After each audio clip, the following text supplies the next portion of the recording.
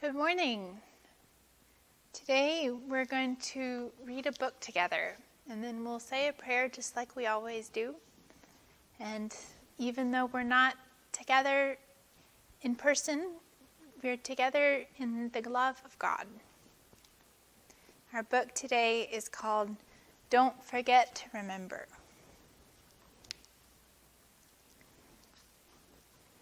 Did you know creation is talking to you? Wherever you go and whatever you do, the earth will keep giving you clue after clue, so you won't forget to remember what's true. Like every day when the sun rises high, the warmth that you feel is God's love by your side. And just like the birds keep humming their tune, remember God sings songs of joy over you.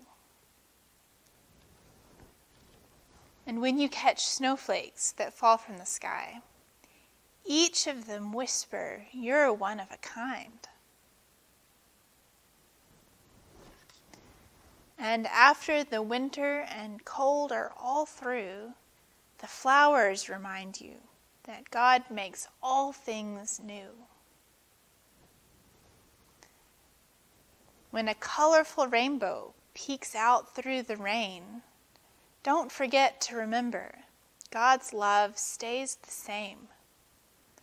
On glad days and sad days, God's near, and He knows He can use any storm to make good things grow. When you can't see the end of the ocean so blue, remember God's love never runs out on you. And just like a sailboat that fills up with wind, we feel most alive when we're filled up with Him. Don't forget to remember, you're never alone. No matter if you're up high or down low, and as sure as the sun will keep rising above, don't forget to remember that you're dearly loved. So just like the stars won't forget how to shine, don't forget to remember that all of the time God's light will guide you wherever you go, and you're loved from the top of your head to your toes. Let the whole earth remind you of what God has said, from the moment you wake up till you go to bed. And even on days you forget what's true, don't forget to remember, God won't forget you. In the end. Now, just like we do when we're together, let's bow our heads and close our eyes and say a prayer. And I'll say the words first, and then you can say them after me. Let's pray. Dear God,